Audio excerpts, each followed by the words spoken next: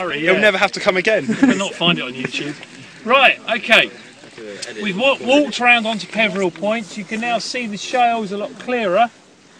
Okay, they tend to be interbedded with some clay material. Then you get the hard shale. Then you get a little bit of a softer layer, and you can see the hard layers actually sticking out.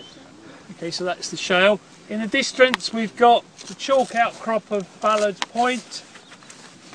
Okay, going out to Old Harry, which is one of the stacks out there. Alright, now this is Swanage, eh? What's that called? Ballard Point? This is Ballard Point, going out towards Old Harry, the stack out there. This side of it is Swanage Bay. And this chalk ridge runs all the way through, okay, down the south coast. Where do we cross that chalk ridge to get into Swanage? Any ideas? Where do we come through that chalk ridge to get into Swanage? Paulsgrove. Paulsgrove. This chalk ridge is not the Paulsgrove chalk ridge. Good point, but we'll talk about that in a minute.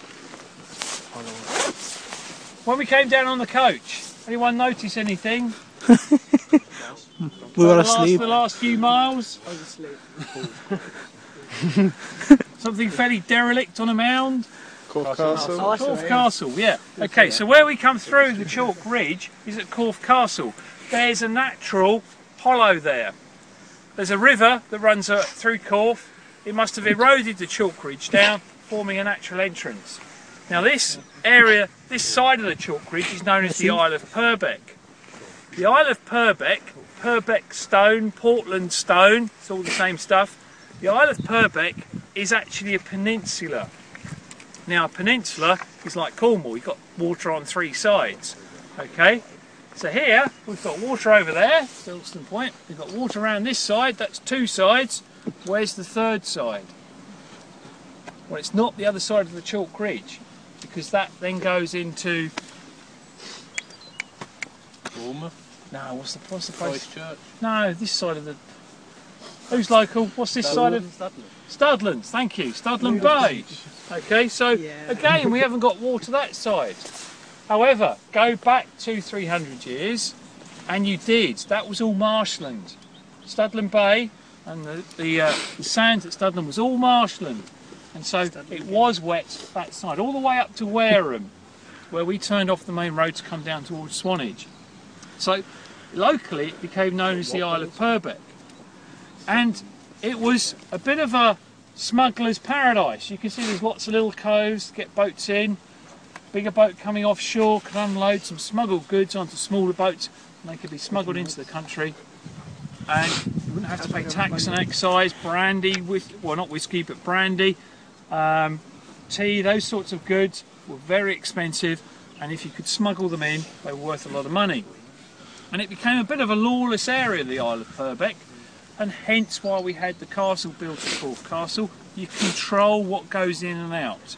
The one point where people have got to go through, because it's either pick up your smuggled goods and walk across the chalk ridge, and it's steep, that's not easy, or you go through that entrance at Corfe Castle. And so that's why the castle was built there. But as I said, during the Civil War of the 1600s, when Cromwell came, this was a bit of a royalist area, and when Cromwell got on the throne he had the castle blown up, which is why it's a ruin today. And we think most of Corfe, the village itself, is built of the rubble that came out of the castle. Anyway, as I said, a bit of a lawless area. Swanage Bay, Old Harry is named after a pirate in the 1800s. He used to sit round here, the other side of Ballard Cliff, this side in Swanage Bay, in his pirate ship. As the merchant ships came out of Poole Harbour, okay, the wealthy merchant ships came out, he'd pounce on them, take their goods and sell them. So as a pirate. So he's named after a pirate, the stack. It used to be his wife there, yeah, we're going to talk about his wife as well. Used to be Old Harry and his wife, used to be the two stacks. But his wife got a bit too decrepit and fell over into the sea one day. Okay, so that's recent times, about 30 years ago, 30, 40 years ago. So Old Harry's wife's had it. She's actually had it. But Old Harry was actually a pirate, and he did raid the merchant ships coming out of Port Harbour. But anyway, Swanage Bay, Swanage Harbour itself is quiet, it's calm, it's protected from the storms from the southwest, so it's a good haven. And now, in recent years, it's been turned into a tourist resort. Victorians came along, built the railway to Swanage, thought great place to come to the seaside. They liked their seaside resorts as they did on the Isle of Wight, and they built up Swanage into quite a popular seaside resort. And then along came Dr. Beeching in the 1960s. British Railways at the time was in a huge mess, very, very extensive throughout the country. A third more lines than there are today, 30% bigger than it is today. Okay, so you can show you how many lines were actually closed down. And Dr. Beeching was given the task of updating and modernising and making a report of what to do about British Railways, because basically the infrastructure was so old it was falling apart, and the government needed to pump money in to bring it back into a modern state and a modern society. A lot of the wagons were about to fall apart, they were dangerous, didn't have brakes on them, that sort of thing was going on. So Dr. Beeching undertook a review of British Railways, and whether you like it or not, closed 30% of the railways in the UK. And one of them that was earmarked for closure was this branch line from Wareham to Swanage. Too costly to keep open. You've got old wagons doing the goods runs. Cheaper to say, drop the goods at Wareham, local lorries would deliver it into Swanage. And that happened to a lot of these branch lines. Anyway, Swanage Railway completely taken up. All by the 1970s, nothing left of the track bed. Okay, the station in the town had all been demolished, and it was about to be made into a car park for a big supermarket. When just at the last moment, a group of volunteers approached Swanage Town Council and said, "Can we buy the track bed and run it as a privatised railway?" Today, it's now one of the biggest, popular, most heritage railways in the country. Very popular in the summer. The station you wouldn't even realise had been completely demolished. It's all been completely rebuilt as it was in its heyday. And it's a very popular, becoming a very popular tourist resort for a week or so in the summer, or for a day trip or whatever. Okay, so a lot goes on. So tourism's picked it back up, and because of that, Swanage Town Council has ploughed a lot of money into Swanage itself. We'll see that this afternoon. Okay, what we're going to do this afternoon is where you've got that white van coming down off that road, coming down the slope, just there, if we can meet at the end of lunch. I'll give you a time to meet in a moment. Okay, so right at the other end of the promenade, we'll just meet there. You can go onto the beach, it's fine. Alright, so as where the road bends and turns away to go uphill, you come off and we'll meet down there. We're going to walk along and look at the rocks that side of Swanage Bay this afternoon. We're not going to go all the way to the chalk, it's a long, long way to go to the chalk. Coming back from the chalk, well, if you went the other side, it gets younger. We've seen everything the other side, the Reading Beds, the London Clay, the sands of Bracklesham Beds and all those. That's what you get in Studland Bay. We've seen all that, we've seen what's older. So we're getting older. As you come from the chalk, you're getting older until you get to the Jurassic. Cretaceous, 60 to 80 million years old. Jurassic, 120 million years old. Okay, quick word about the chalk. The chalk is a big ridge. It runs all the way across to the Needles on the Isle of Wight. That chalk ridge snakes its way down the Isle of Wight and comes out of Whitecliffe Bay, where you first started off your geology last semester. Okay, some of you probably in the rain. Alright, so Whitecliffe Bay, all the way back across the island to the Needles, and all the way. So this chalk ridge runs a long, long way. You don't happen to know where it goes, do you? No.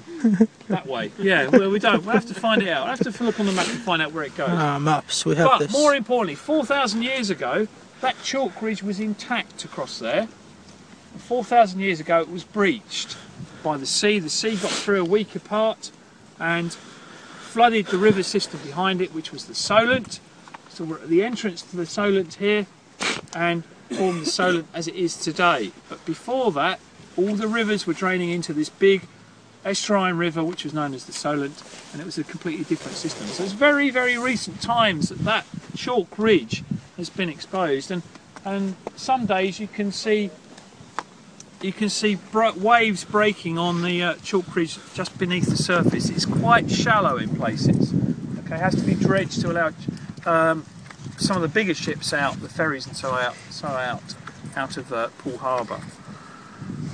If you went back and goes onto the seabed, you can find Roman quarries, so it's still going back. Okay, so it's like that in terms of time. Very, very quickly, that has just happened as far as geological times have occurred. While we're here, Steve, do you want to have a quick word about the cliff itself? Because you can see some things in the cliff, can't we? Yeah, I don't know if you have a look at the beginning of the chalk there. So this is probably the lower chalk. Just before that, it's a series of these kind of more clayey soil beds, yeah? So you've got a sequence, as Dr. Watson said, going up through the Cretaceous. You've got the Wealden beds to begin with, then the Africville clay. But just as you get to the chalk itself, there's the gault. I don't know if everyone remembers the blue slipper maybe mentioned on the Isle of Wight. A very slip-slidey, clayey clay. All the wrong terms there, but a clayey clay, which sits just underneath the chalk there.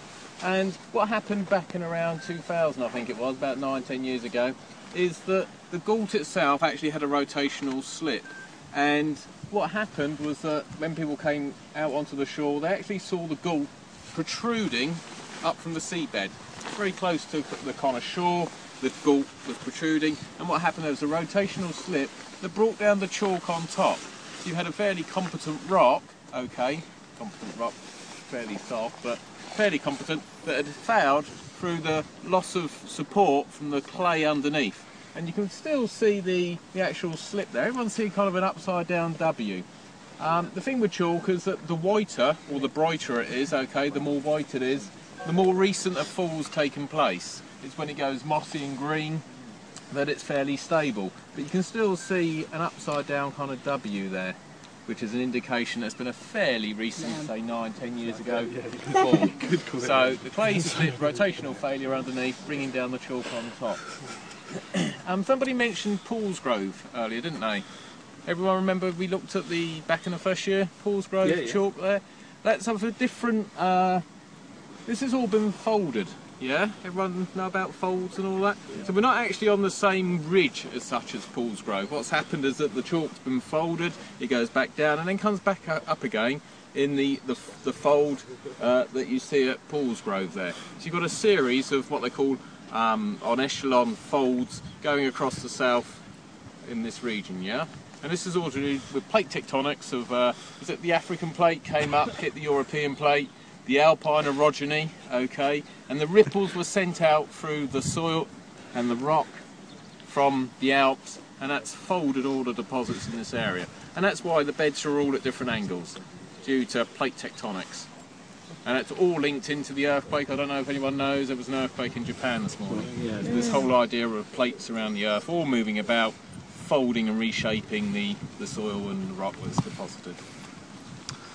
Thanks, Steve. One last thing before we go for a lunch break. If you get lost, if you don't know where we are this afternoon, you see the stone pier going out from the beach, the stone pier, there's a road that goes up from the stone pier. If you go up that road, you will find the coach on the left-hand side. Go up there about half a mile. There's a coach park, it's on the left-hand side. The coach will leave probably about 3:30 to go back today, okay? So if you get lost, get back there before 3:30. If you can't, if you miss the coach completely, it's a bus. It's one or two places. You take a bus from Swanage to Wareham, or you take a bus over to Bournemouth. Both places you can get the railway and then get back to Portsmouth that way. Don't want to leave anyone behind, but just in case it does happen, we'll meet you at the end of the promenade where the road disappears up the hill. It's 1:15, so 2:30. What about the weighbridge? Do that? Oh yeah, as you walk into town, try and see that you'll go down into town this way. See the Swanage Angling Centre. Have a look at the what's written in the stone at Swanage Angling Centre. It's a weighbridge. When they dug out the big blocks of limestone, took them into the town, they would have been weighed, and that's where they would have been classed for how much they were worth. Okay, so it's all been picked out and renovated recently. Have a look. So 2:30? Sound good? Yeah, at the